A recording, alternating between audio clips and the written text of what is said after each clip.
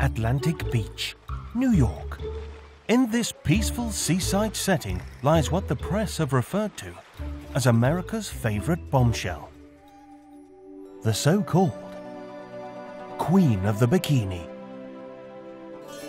Standing upright at 5'10", she is a sight to behold for the locals. We're about to discover this rare creature is so much more. Here, she appears to be relaxing in one of her favorite nesting places. In this favorable environment, she poses for a photograph. There is only one creature like this in the world. The journey to lunch can be perilous. The indigenous population give chase.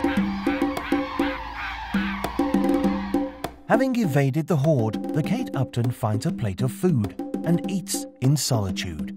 But wait, what's this? A hungry bookings director attempts to take her brownie. Today, she will not share.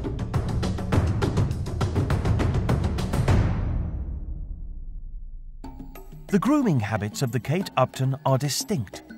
Observe the symbiotic relationship between her and her stylist. They use primitive tools to enhance her innate beauty. The curling iron comes in and a signature wave appears.